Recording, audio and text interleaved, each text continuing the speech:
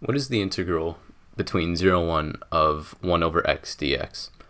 So from what we can tell, this seemingly looks like a simple integral to solve, but the problem with this specific setup is that it's between 0 and 1. So if you were to plug in 0, it would be no solution since it's 1 over 0.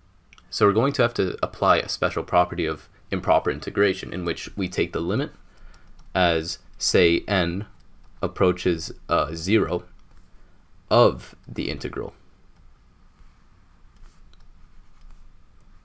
Now, before we continue moving on with this integral, we need to address one more thing.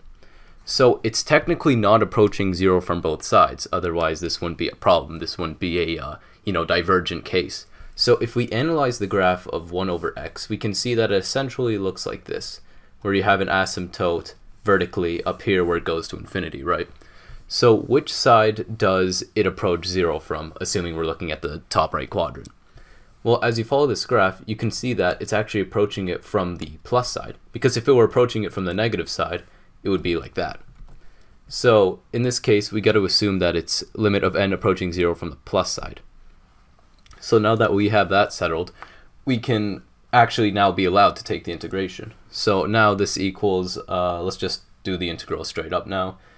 This would be the limit of n approaching 0 from the plus side of, as we know, the integral of 1 over x is just simply ln x, absolute value of x, and this will be between, again, n and 1. Remember, n representing 0 from the plus side. So all we got to do now is a little bit of plugging in the numbers.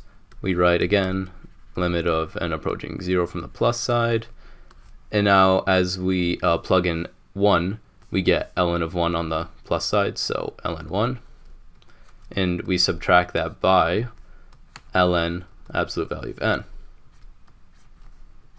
Now, let's do the first part. Ln of 1, as we know, is 0, and here's where things get a little tricky. Let me rewrite that one more time.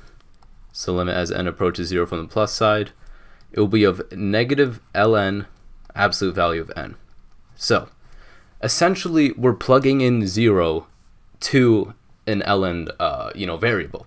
Can you take the ln of 0? No, you can't, because if you look at the graph of ln x, it looks something like that, right? Where it approaches negative infinity on the 0 side, assuming this is 0.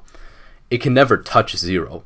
Therefore, this integration in of itself is improbable. It is divergent, in meaning that it does not converge to a single number. It is no solution. So we can write no solution, comma, divergent.